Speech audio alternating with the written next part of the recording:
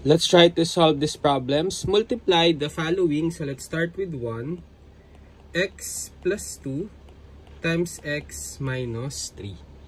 So we are multiplying two binomials.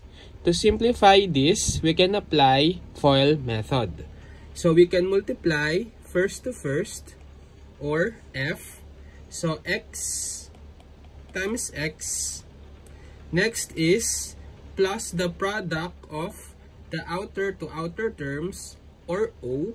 So we have x times negative 3, or simply negative 3x.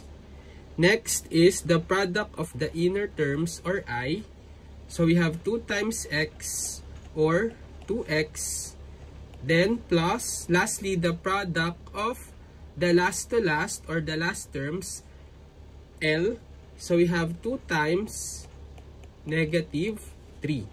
Simplifying this, we have x times x, it's equal to x squared. Then plus negative 3x plus 2x, so we can combine similar terms. So we just add negative 3 plus 2, it's equal to negative 1. And then affix the same variable x. Or if the coefficient is just negative 1, you can just put the negative symbol. Then lastly, plus 2 times negative 3, or negative 6. So this is the final answer. For number 2, we have 3x minus 4 times negative 2x plus 7. Again, let's apply FOIL method. So let's multiply first 3x times negative 2x plus the product of 3x and 7.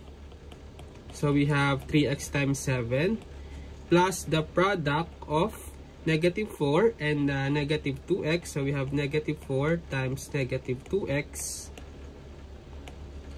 Then lastly, plus the product of negative 4 times 7. So let's multiply 3x times negative 2x. So 3 times negative 2, it's negative 6. Then again, x times x, that's x squared. So we have 3x times 7, that will be positive 21x. Then negative 4 times negative 2x, that will be positive 8x. Then plus negative 4 times 7, or negative 28. So we have negative 6x squared, and let's combine the similar terms. So 21x plus 8x, that will be 21 plus 8, 29x. Then minus 28. So therefore, this is the final answer. Lastly, for number 3, we have 2x plus 3y times 5x minus 4y. Again, let's apply FOIL method. So let's multiply first 2x times 5x plus the product of 2x times negative 4y plus next the product of 3y and 5x. So we have 3y times 5x. Then plus the product of 3y and negative 4y. So we have 3y times negative 4y. So simplifying, multiply 2x times 5x, 2 times 5, that will be 10. Then x times x, it's x squared. Next, 2x times negative 4y, that will be negative 8xy. 3y times 5x, that will be positive 15xy. And 3y times negative 4y, so 3 times negative 4, that's negative 12.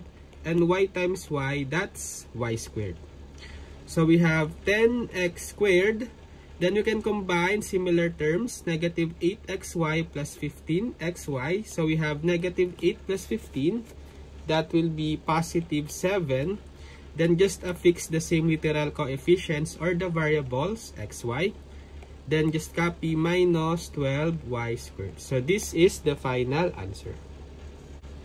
Okay, so now it's your turn. So try to solve this problem and just comment your answers.